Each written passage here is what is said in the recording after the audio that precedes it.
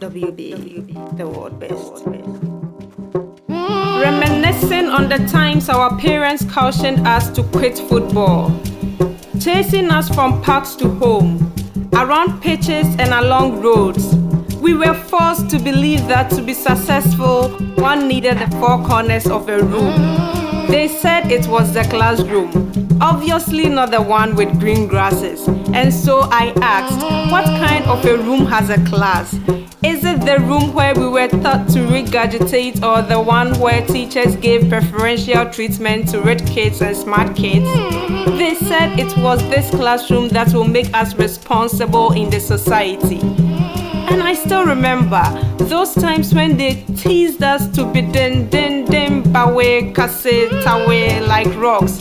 Oh, do you remember when they said we were ugly and that no man will be interested in us? Those times our teachers kept insisting that football will cause a decline in our academics. What about the times directives from our friends' parents made them keep their distance from us because we were tagged as kubolos? And I still remember the reactionary attitude of trotro passengers towards us when we joined them with our sweet-scented sweat after training sessions. Did they not say that there is no career for a woman in football? So today we ask, how come some women are living the dream? Our dreams are bigger than they can see, and our passion cannot be broken. We have our desires burning and our hopes high.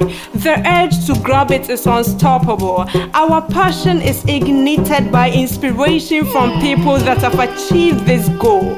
Kudos to all the amazing women who have leaped through this tide.